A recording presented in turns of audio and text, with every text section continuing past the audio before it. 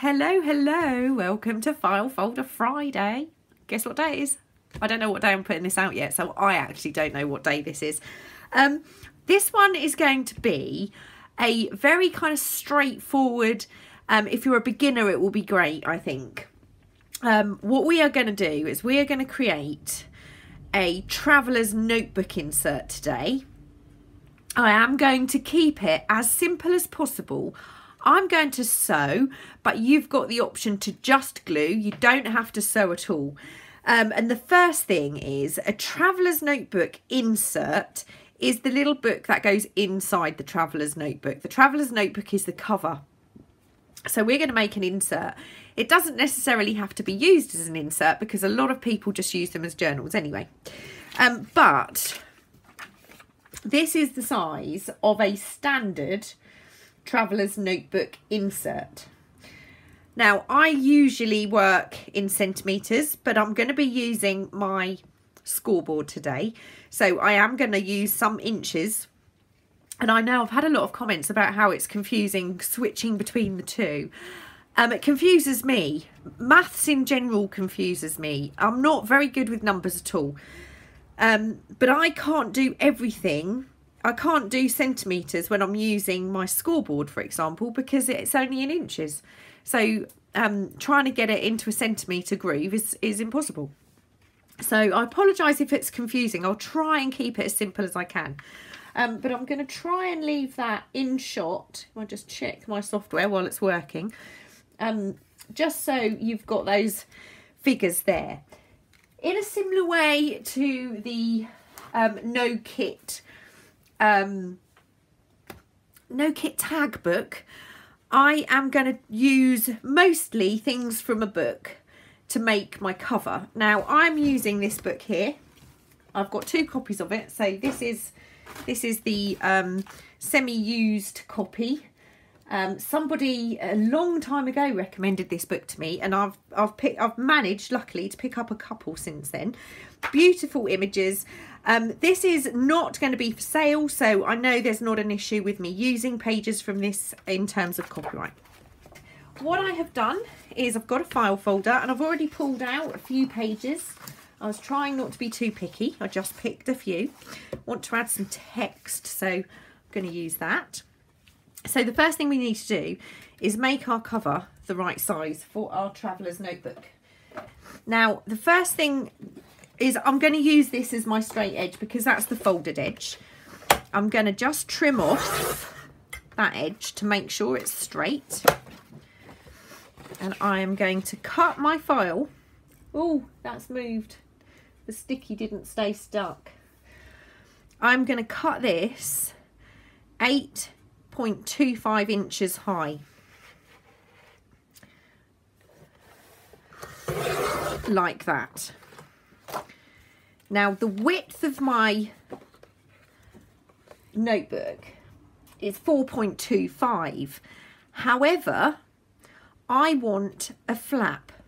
Okay, so I'm going to add 1.5 inches. So I'm going to make it 5.75. Which is a little bit of a pain because actually let's just go 6, because this is my only gripe about this machine is you can't see the measurements down here. So I'm just going to cut that at 6. In comes the scoreboard. So the notebook needs to be 4.25. So I'm going to score at 4.25. Turn it over, making sure my crease is on that left hand side, and score again at 4.25. So now I can fold these over, score those, burnish those down. Now we have a cover that's 8.25 by 4.25. Okay, fabulous, love it. Nice and simple.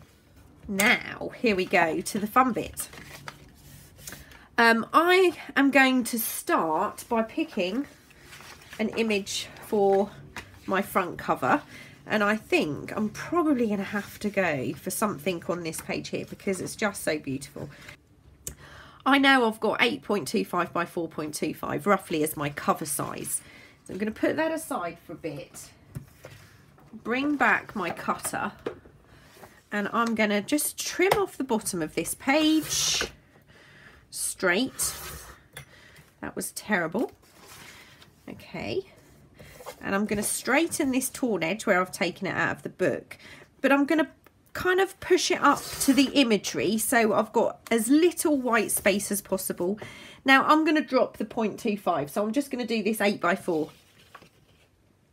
So that's a nice piece. And that's a nice piece. Now how big is this? That's slightly too small, but that can be used for something else. So I'm not going to throw those away. That's one piece done. Now I'm going to find another piece that I like.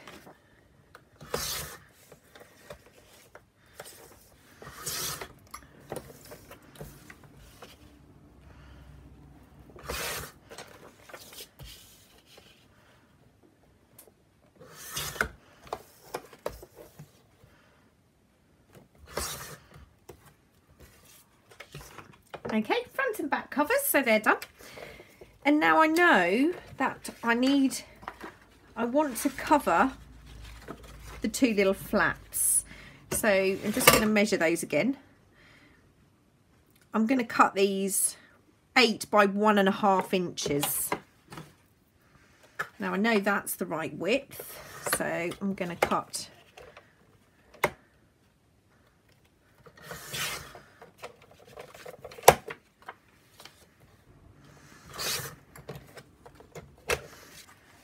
Okay, so I've got all my pieces cut. That's going to be my front. That's going to be my back. And then these are going to be my little pockets like that. So it's going to be quite pretty. I'm going to glue these all into place.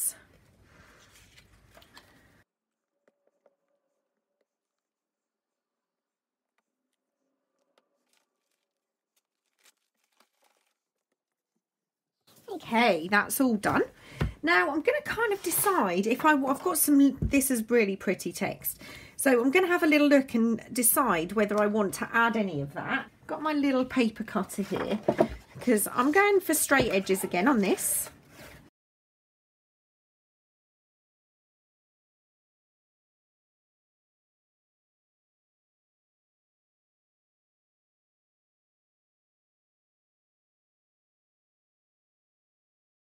Okay, I think I like that. I'm not going to ink, but I am just going to glue these into place.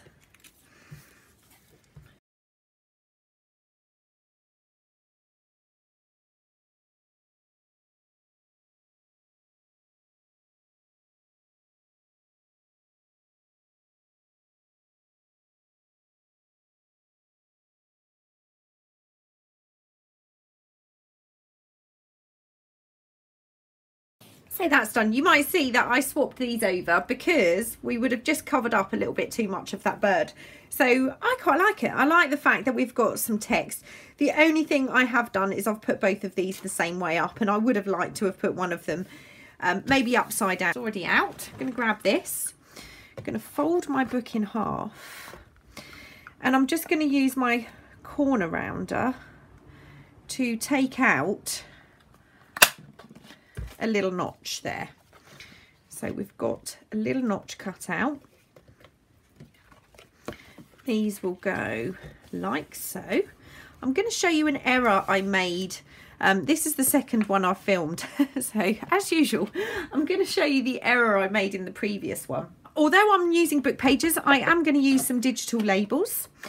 You don't have to, obviously, it's completely up to you.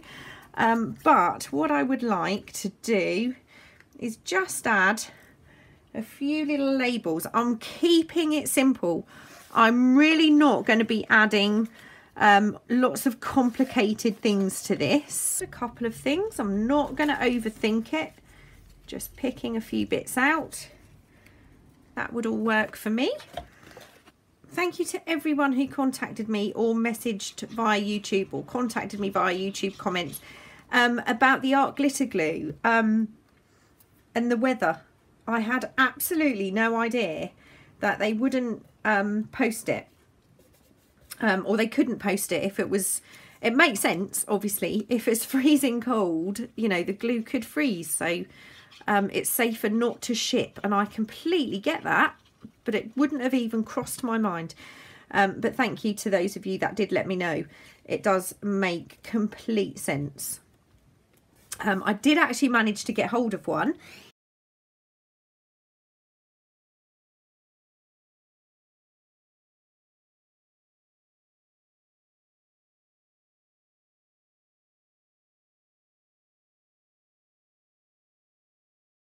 So here is our kind of ready to go cover. If you wanted to ink, you could do. What I'm going to do is I'm going to grab my little ink box. I'm going to use a brush, and I've got Vintage Photo. I'm not going to go too dark on this, and I'm just going to literally go over here in a few places. And I forgot that I've just re-inked it, so it's a little bit juicier than I thought it would be. Just going to take a little bit of it off. I'm not, you know, not worried too much. Just make that a little bit random, like that.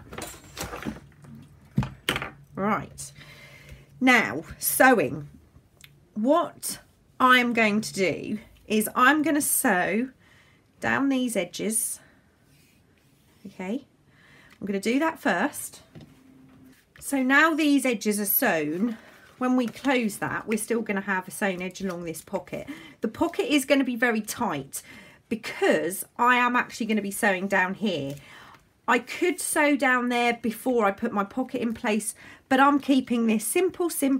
So I'm just going to put a tiny bit of glue here and here. Hold that down. And the same the other side. Tiny bit of glue there and there. Close that. Hold that in place. Okay. And now what I'm going to do is I'm going to sew all the way round here, and I'm going to sew down here. And there we have it. We have our little Traveller's Notebook insert cover all ready to go.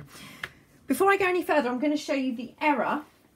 Now you'll notice I've used a straight stitch around here, and I've left a good gap down this spine. The previous one that I made, I used a zigzag stitch. Now what you'll find, if you put the zigzag stitching too close together, it's really going to kind of compromise this spine. So if I sew anything into that now, it's going to absolutely just fall apart without a doubt.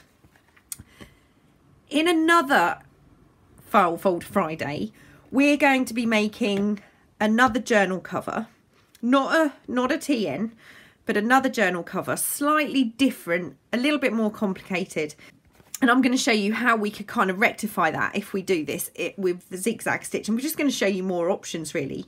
But this can now become a traveller's notebook by adding papers. And this one will just become an insert. So what I would do was put that in the elastic, put this in the elastic, and this one can just be used to hold ephemera. So I'm not going to sew anything into there. So this is also a great way to make an insert for your traveller's notebook. I'm just going to grab some papers. I'm not going to show you how to put a signature together. That's not the purpose of this video. But I'm going to grab some papers and then sew those into here. I've got everything in place. I've just, I haven't used any tea-dyed paper. I'm just using a few book pages and some vintage papers. So it's just going to be kind of a bit eclectic really, a bit of a mix. So if you are an absolute beginner and you want to sew a journal, the first thing you must get is an awl. They are super cheap. I've got some bookbinding needles, and these came from Shepherd's of London, but any decent sized needle will do, and it's better to start with a bigger needle. And then I'm using some linen waxed thread. There's again lots of different varieties of this. So I've attached my papers just top and bottom with a couple of clips, and I'm not going to use anything fancy to do this. I'm just going to grab my awl, guess about halfway, slightly close my book and push my awl through, and I want it to come through a decent amount so I know I've got a good size hole. Okay, and then I'm just going to go up a couple of inches, close it, push that through again, and then I'm going to come down a couple of inches,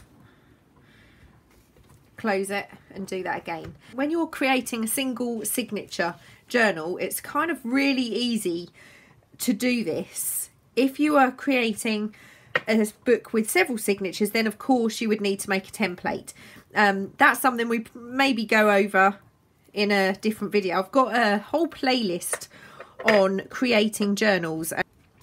There's definitely a video there to show you how to do that, but I think I'm going to refresh all of these videos, to be honest. So I'm just going to thread my needle. Again, I do have videos on creating a 3-hole pamphlet stitch and a 5-hole pamphlet stitch. I'm going to go in the middle. This is the easiest way to sew a signature together. In the middle, I'm going to come up to the top and back through. You can see this is not perfect, but it's going to be fine. It's going to be fine. So we've got that. So it's coming out here. I'm going to go down to the bottom and through there. There's 2 ways of sewing the 3-hole pamphlet stitch. This is the easiest way. Okay, so don't worry about twisting your book around. It's fine if you need to twist your book. So you can see this thread is to the left of that big center stitch. So now I'm going to put my needle through the middle again, and this time I want to bring my needle and thread up on the right hand side of that big stitch. The videos in the playlist are much clearer, so I do recommend you go and have a look at those.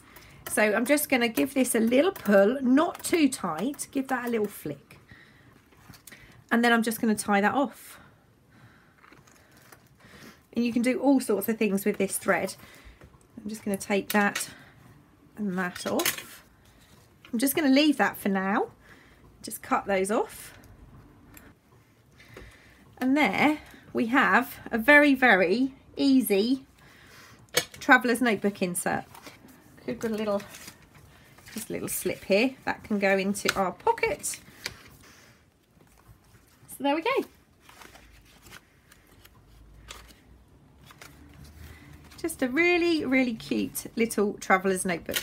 So if we wanted to, we've got a little clip, we can clip that closed just to keep that as simple as possible. I hope you enjoyed that. I will be back with another File Folder Friday, frenzy, fun day at some point. I will see you soon. Bye.